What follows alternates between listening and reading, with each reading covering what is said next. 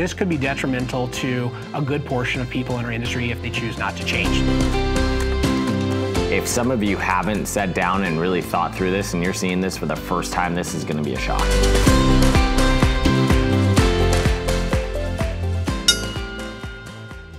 Real estate agents, welcome back to the RMG Agent Podcast. I'm your host, Reed Moore. As always, you can go to rmgagentpodcast.com for all of our episodes, all of our action guides, and you can connect with us there, read our blog, and all of those things. So today, I'm here with my co-host, Jake Bartlett, and what are we going to talk about? Today, we are going to talk about a clip from our webinar that's super important for what's going on today. So everybody's hearing the news around the NAR settlement and all that stuff. I think first, before we really, dive into what's happening and all that stuff, we need to go back to the history of how we got here. So we dive back into the history of the NAR and the DOJ, and that goes all the way back to the 1900s, and we hit different points in different key things. And I think it's really important. I think it is too, right? Because as real estate professionals, we have a narrative, we have maybe some emotions around some of these things that are happening. But when you go back and you look at history, you realize there is a long, long trajectory here of things that maybe are not so new as we think they are. And this is a short episode, but I thought it was worth just cutting this piece out of the webinar we did to help real estate agents get some context for what's happening, because how we all move forward is still a little bit unknown, but where we've come from is very well known, and I think that that's going to be helpful. Yeah, and there's some really key moments, at least from our careers, that we talk about, like that happened right as we got into the industry or when we'd been into the industry, and things that came from those moments between the NAR and DOJ that led to changes in our industry that we just think are normal now, but they were drastically different, and they caused lots of emotional reactions within agents. So I think that's something to really key in on. Yeah. So as always, we're here to impact, empower, and encourage you, and we hope you guys enjoy. It's story time. So here we go. So one of the things that's been sensationalized and is absolutely of massive importance and consideration in our industry are these huge lawsuits that have happened. Right. Yep, have big, drastic, or maybe not drastic impact on our industry. Yeah, so these are class action lawsuits, and the biggest thing about this, of course, is the huge amount of money that it represents. So Sitzer Burnett is the one that really shocked everybody last year, coming out with over $5.3 billion of damages. But these other class action lawsuits that are just the beginning of maybe even dozens or hundreds of class action lawsuits. They have the potential of being upwards of $400 billion in nationwide damages. That's something like 4 to 8 times what our entire industry brings in top line revenue over the course of a year. Yeah. Tremendous amount of money, right? So you don't have the money to pay that? Yeah, no, I don't have the money to pay that. But here's the thing. For us today, we're not going to spend a lot of time talking about this. This really has an impact. It really is something that you should be paying attention to, especially if you're at the brokerage level. But we're concerned about some other things that I would say aren't likely things this is going to happen. I think it's good information to stay up to date with, because you will have clients that will ask you about it. Absolutely. Absolutely. Yeah. So we're going to be focusing on 3 actors or 3 dancers that have been dancing now for 80 years? Yeah. Yeah. A little over that. So the first of the actors we're going to talk about today to paint the context is the Department of Justice. The Department of Justice, whether you like them, don't like them, have had good experiences with them, or don't know anything about them, their job in our country is to protect consumers against several things. One is antitrust behavior. Mm-hmm. Another one would be anti-competitive behavior. And then the other one would just be flat out things that are illegal. Yep. Right. So the DOJ is they're one of the actors in this drama, and then as of kind of this go around, the Federal Trade Commission, the current administration has kind of added them into the mix, and they closely monitor industries like ours, and they really work hand in hand with the DOJ to be able to make sure that there's fair competition happening across different industries. Yep, there to make sure that the compliance is being happening, and they're really the DOJ's partner in this. Yeah, that's right. So now on the other side of the dance floor, we have the National Association of Realtors. Now, you could kind of use NAR in this case as a placeholder for all of us who are in the industry, but NAR is, of course, the biggest single kind of point of consolidation in our industry. So NAR started in 1908. Some of the reasons NAR started were because of really bad actors in the real estate space, but they had this mission statement originally, and I want to read it real quick because I think it helps paint some of the context of what we're going to be talking about. So the original mission statement of NAR was to unite the real estate men of America for the purpose of effectively exerting a combined influence on matters affecting real estate interests.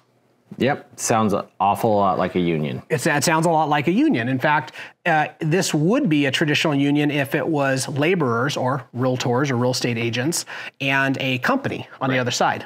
The issue, of course, is that we have realtors and real estate professionals and consumers on the other side. So when you put consumers on the other side of maybe a statement like this, you have antitrust. Yep. Right? Okay.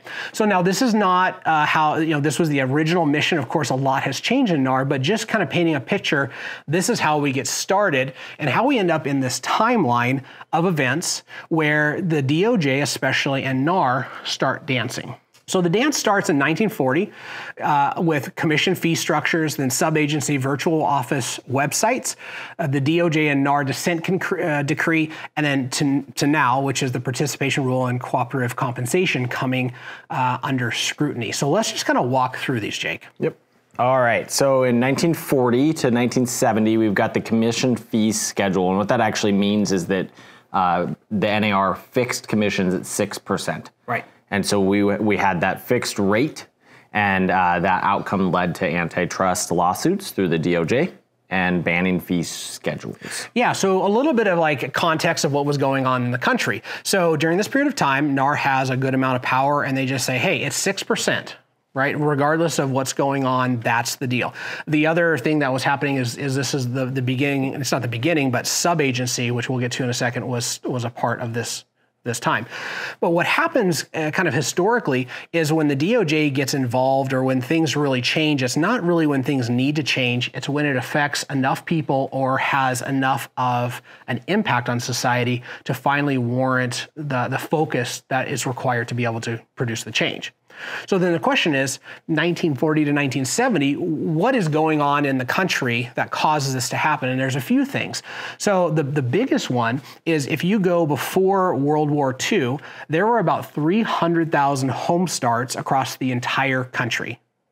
And if you were going to be a homeowner, you had to come to the table with a down payment of roughly 50%. So if you look at home ownership, right, and like what was the original American dream of home ownership, you have the situation where you have very few people and later in life that could actually afford a home. Well, all of a sudden, all the conquering heroes come back from World War II, and our country wants to say thank you for their service, for their sacrifice. And now you have this huge influx of people who had the opportunity to get the GI Bill and to be able to buy houses for very, very little down. Can you imagine going from 50% down to all the way down to, 5, 3%, 0%, somewhere in there? Right. Like, drastically different. Changes everything. Yeah. In fact, it changed so much that the industry went from 300,000 home starts to 1.7 million plus home starts into the 50s, just a decade and a half later. So if we look at that, we don't have the numbers don't exist to know how many home sales happened. Mm-hmm. But if you can look at that and you can say that the real estate industry over the course of 20 years, went up by 6 or 7 times maybe the size that it was previously. Mm-hmm. So you have all of a sudden our industry goes from being kind of a small sideline industry compared to maybe oil and steel and other industries at the time to now our industry impacts a huge number of people. And so when you start impacting more people, the practices that show up, in this case, antitrust, anti-competitive behavior, start to show up in the mainstream, and the DOJ steps in and starts the dance and says, hey, you got to cut it out. You can't do business like this anymore. Yeah, the other thing that happens is gigantic economic growth through the home ownership that we all know now is being a driver for your wealth, right? So yeah, you have huge economic growth just in the country as well as through real estate with this. You have a baby boom, right? Mm-hmm. So all of a sudden the population growth skyrockets. You have suburbanization during this time, massive, massive changes. And of course, this now leads us to the next period of time. Yeah, so 80s and 90s, we've got sub-agency where if you've never heard this, if you're newer in the industry, you might not quite understand this, but all brokers actually represented the sellers. Even the agent that brought the buyer represented the seller as a fiduciary. Yeah. So scrutiny on that collapses the sub-agency system, and exclusive buyers representations start, and you get organizations like NABA, National Association of Exclusive Buyers Agents, which I actually used to be a part of, and you get exclusive buyers brokerages start popping up. Yeah, so you see people who've been around for a while and they talk about working for an exclusive buyer agency, or they started that and it was revolutionary, it was bleeding edge. That's because this is the time period that started happening. So the DOJ comes along and says, hey, cut it out, you guys can't fix your fee structures. But then the practice of everybody being a fiduciary to the seller and causing the buyer to have no representation in the entire real estate profession, right? That all of a sudden is another thing that comes to light, and this change starts to get forced. And of course, there were things happening at the national level that make this the timing for this to start shaking up. Part of this was that there was a savings, it was called the savings and loan crisis. And in broad strokes, the saving and loan crisis was this idea that people were entrusted with savings and loans of the average consumer, and they made bad choices, and all of a sudden this group of people that, or the banks, the financial institutions that were supposed to be fiduciaries to the money and deeply trusted, were all of a sudden not found to be trustworthy. Right. Massive breach in consumer confidence and everything. So now you have the DOJ looking at real estate and saying, hey, we're here to protect consumers from, could say like predatory type behavior. And then they look at this and they see that we as real estate professionals don't have anybody who is representing the best interests of the buyer. Anybody's the fiduciary to the buyer. That's right. So now it's time to enforce change again.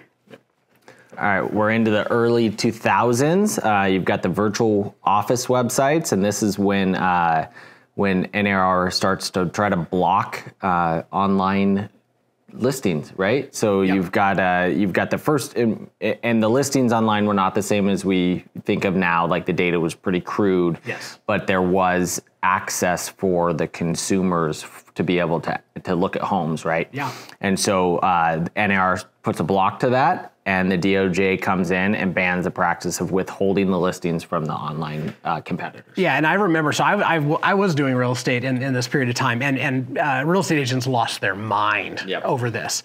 And it's interesting because looking back, you're like, oh yeah, that's definitely antitrust, anti-competitive, right? I mean, this is definitely not good behavior.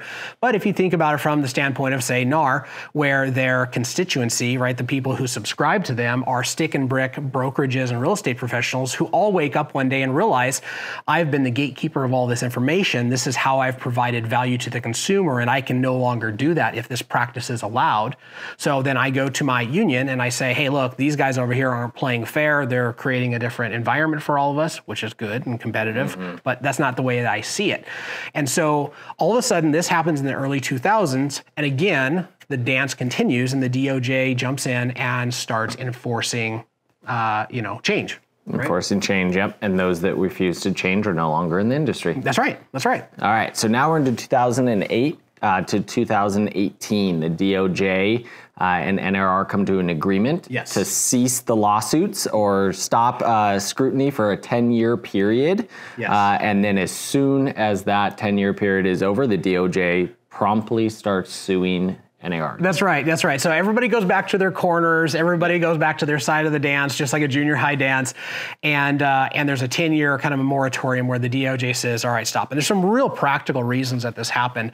One of the practical reasons is that the DOJ had to see if the things that they put into place were actually going to change the industry. And then, of course, NAR had needed the time to be able to adopt these different changes and change their behavior. But on the national scale, if you think about 2008 through 2018, from the perspective of the Federal Trade Commission and the Department of Justice, not a good time to try to figure out who to focus on, because you had the Great Recession, you have financial institutions who have been doing some pretty bad things, you have technology, you have healthcare, you have telecommunications, you have all kinds of industries. You have war. Yeah, you just have so many things all happening in this period of time where NAR and the real estate profession, quite frankly, becomes a very, very small fish in a very, very, very big pond. So this 10-year moratorium, none of us really remembered, because it's like, okay, everybody's done fighting.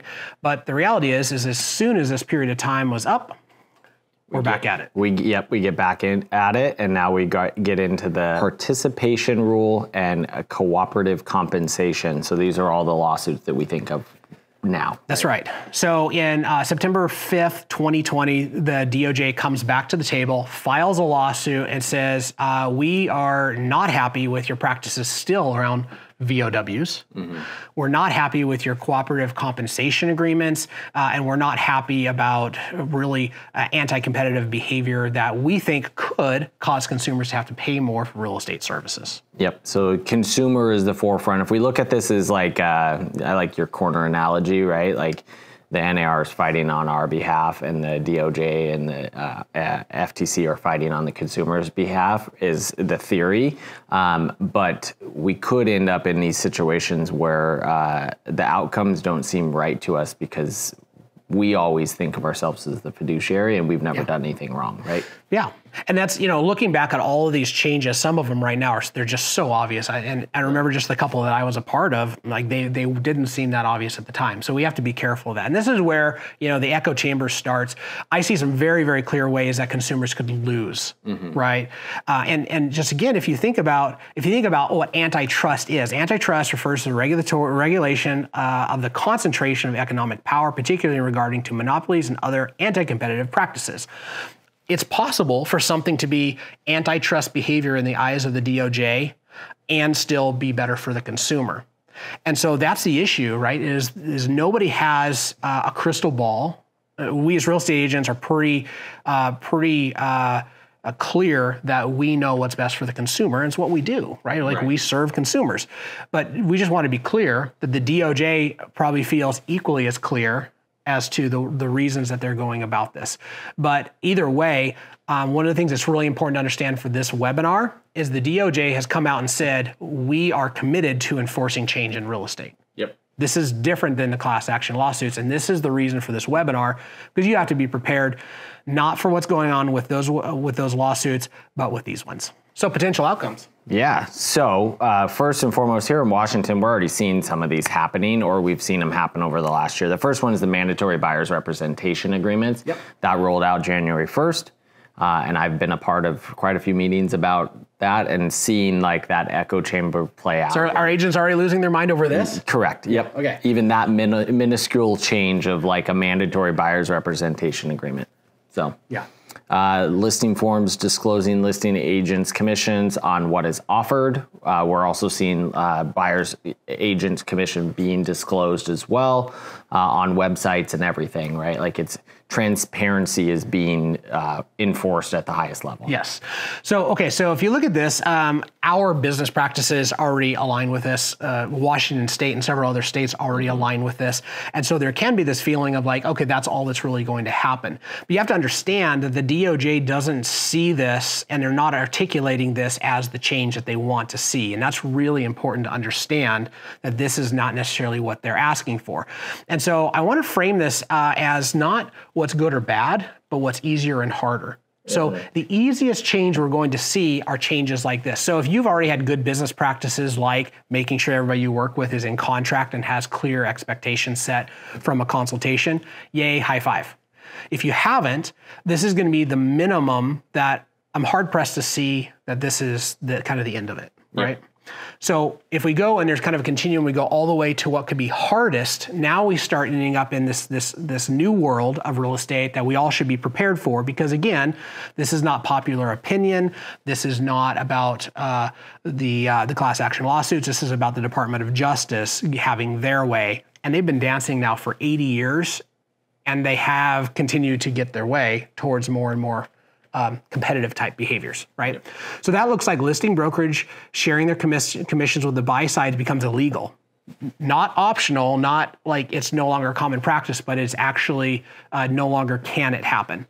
And then secondly, buyer's agents only get paid by their clients or their client's financing. So another way of looking at it would be something like this.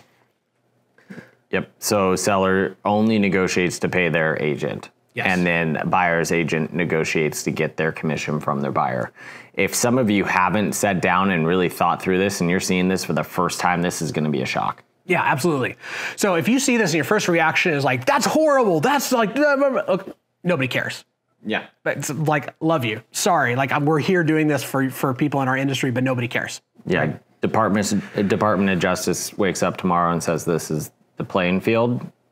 You can't fight this. Yeah. So these things, you know, what'll happen, of course, consumer experience will rebalance and we'll figure it all out. But this could be detrimental to a good portion of people in our industry if they choose not to change. That's the big takeaway, right? So agent commissions are no longer published in the MLS. Sellers agents no longer can share commission with the buyer's agents, right? So this now completely separates out working with sellers, working with buyers, and all the compensation, and all the way down to what a title company is allowed to do and not do. Yep. Okay.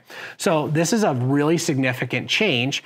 And if you are somebody who works right now exclusively on listing properties, you have built the core competency that we feel like everybody in our industry is going to need, and you really have an advantage moving into this next season.